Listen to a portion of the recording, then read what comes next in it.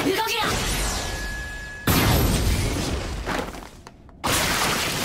血操術仮払い。ダメージなしか。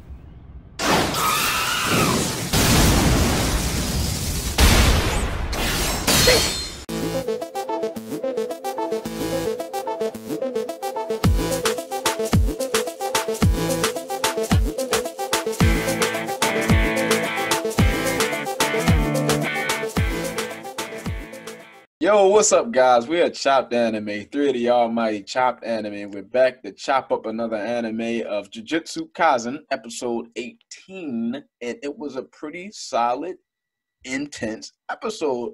Long story short, you have Noritoshi fighting Megumi, and then that fight gets interrupted by a special grade. Hanami, Juzo, and Mahito, they have infiltrated the tournament. They are in the tournament. They are in the building. Hanami is wreaking havoc right now. My goodness. But Juzo is about to take on Principal Gakuganji. Gakuganji. And we're about to see Old Man River go to work real quick. I'm interested to see how that's gonna go. I wonder what he do, sound waves or something. I don't know what this guy do with special clans or anything like that. I can't see what his power has to do. But what you guys think?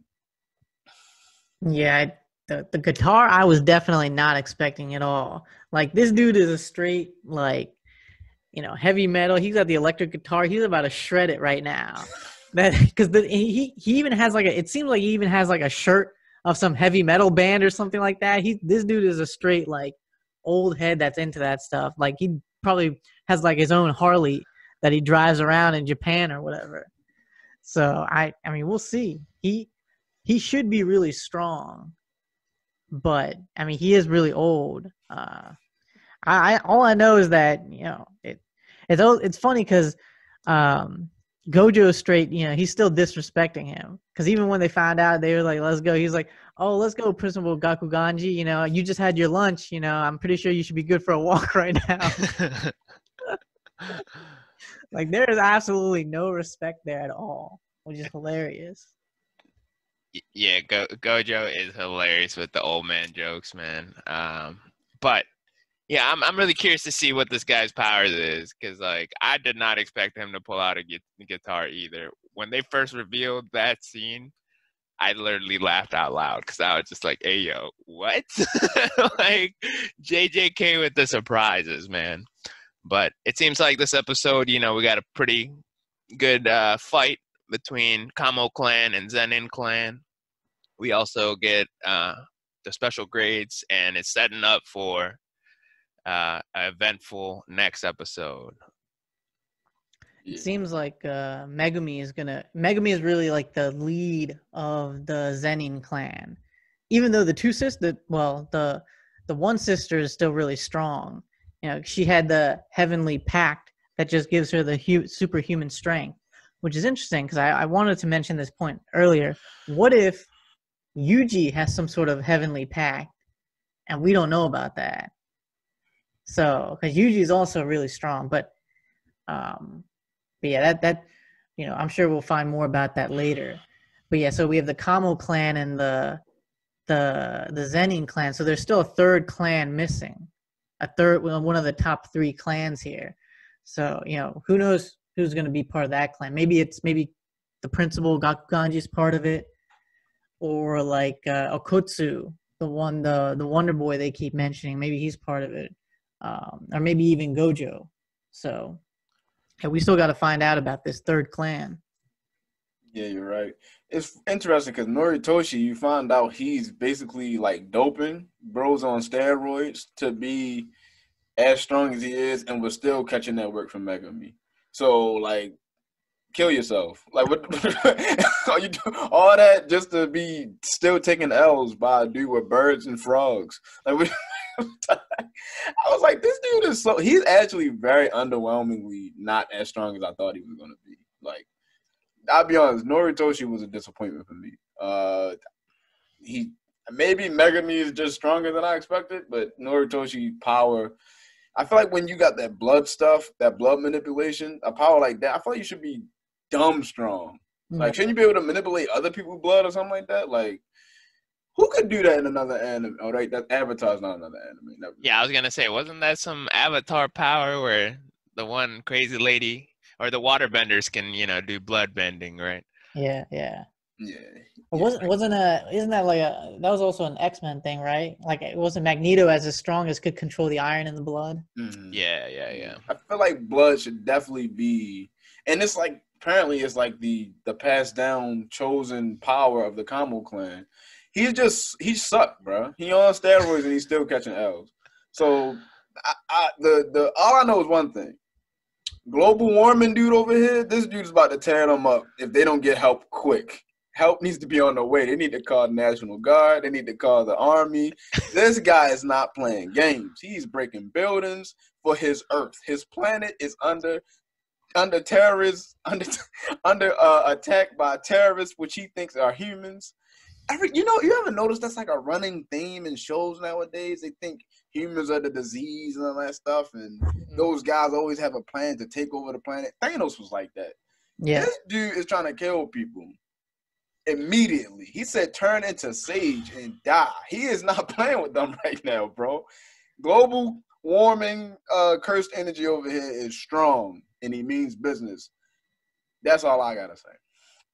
Hey, I just want to quickly go back to the different clans and their technique. It seemed like the Xennian's clan's technique is the 10 shadow technique, where they can summon the different animals based on the shadows, or however that works.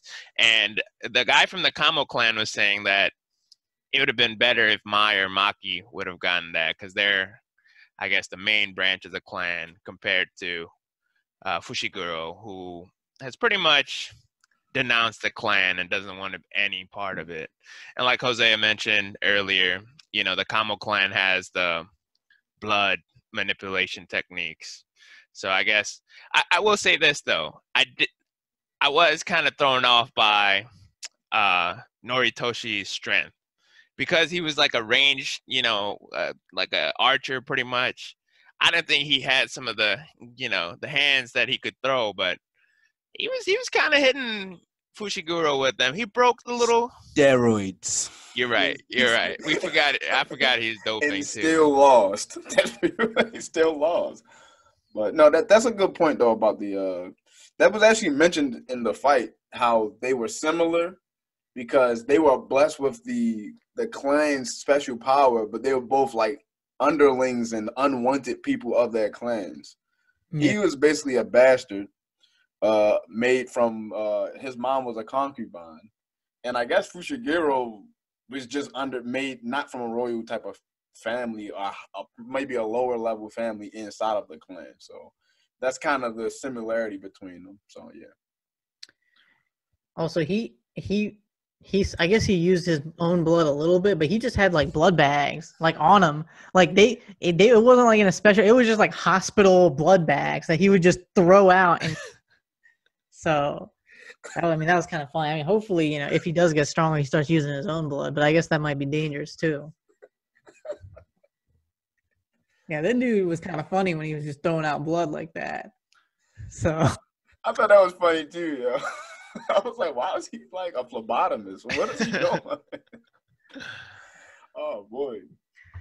So what do you guys think about the Juzo's thing, his veil? That the thing I didn't get was, I don't get how he got tricked by Gato. It had to be Gato who tricked him into making the veil to keep specifically out Gojo. If you're making the veil, how can you be tricked into making a veil that's not the veil you thought it was going to be? I think Gojo can't cross the veil. So he was tricked into thinking Gojo was inside. So the veil. Oh. So he can't run away or something. But yeah. I mean, Gato knows what's up. Like, knows no matter who is there, like no matter what level of advantage they have, they need something specifically just to keep Gojo out. Anyone else can come in. They can bring the whole army. Every single jujutsu sorcerer can show. As long as Gato remains out, then we can do something. Gojo. That's wild. Yeah, you know what I thought was funny though? If you really pay attention to that part where Gojo found out that he couldn't go into the veil, he was like, he loves the fact that he's that guy. Like, he's like, oh, I get what's going on here. Come on, guys. Like, he's like, yeah, I get it. They don't want me in here. You guys got to take care of this one, guys. So, unfortunately, we will not get any more Gojo action in this fight. I don't see it happening. It's just not going to happen. But, you know, luckily we have the principal and the chick. I don't actually know the chick name, actually. And Yuji and Toto. Because the Toge. What? Oh, Toto? Yeah. Oh, the Toto's other still guys in in there there. too? Yuji's in there. Yeah, they're in the forest Oh, or whatever. shoot. Oh, wait, Global Woman might be in trouble. Yeah, because I just thought about that. the chick is only semi first grade or something. But clearly, Gojo, I mean Toto and Yuji are like at the first grade. I'm pretty sure. So Yeah, I would think they would be. Sorry, Yuji isn't first grade yet. He's strength-wise, he is first grade. I get what you're saying. I'm just saying semantics. Whatever. Yeah. He's first grade. Trust me. He's first grade like that. Yeah. Which is weird because Principal really underestimated him if he thought that a semi-first grade that got sliced like a piece of old cheese and ham would stop Yuji. That boy, I was like, this. So he didn't even, the special grade, not the special grade, the semi-first grade curse he tried to throw in there didn't even look strong. It just looked dirty and weak. It looked diseased. I was like, this ain't about to kill nobody, man. So I think they were a clown. I think they were also trying to show Hanami's strength, Hanami's strength, because he was the one that killed this, semi-first grade, like, no problem, like you said, just sliced him like, hot knife on butter, that's it, cut him up. But we see that Toge, Fushiguro, and Noritoshi run into Hanami. They having some problems, big fella. They having some problems. He's saying global warming's coming for you. All right. Al Gore is coming for you. They weren't with Toge's help. They weren't doing too bad, I guess. They're hanging on just because of Toge. Yeah, without Toge, they would probably be crushed by now. But if I'm saying Toto is gonna come, and Yuji, new improved Yuji, trained by Grandmaster Toto, is gonna come. So I'm interested to see that as well, because Toto, if he used curse energy, we get to see him use curse energy. You think so? Yeah, because he said he don't use that for anything but like special. Oh, you're right. So he's dumb strong, bro. Toto's like that. So yeah, I'm looking forward to the next episode is gonna be lit, bro. The next couple episodes is gonna be lit. So I'm like, this show is fire, bro. I gotta give it to it. This show is good. This is a good show. It's solid all the way through. We also found out, so the thing Fushiguro was going to show Sukuna, I guess it was that elephant. Because it was the same pose, same stance. That elephant wasn't going to do anything this So, like, I guess, I don't know. We still have no idea what Sukuna saw in Fushiguro. Maybe there's something special about the 10 Shadows technique or something. I don't know. So, but yeah, that elephant was not about to blow Sukuna away at all.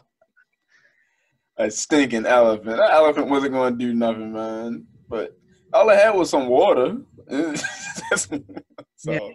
So that's episode 18. Please like, comment, share, subscribe. This episode was amazing, and we're looking forward to the hype that is coming next week. Global warming, Old Man River, Toge, Megumi, No Shoot to the Phlebotomist. We will see next week what goes down. Chopped Anime.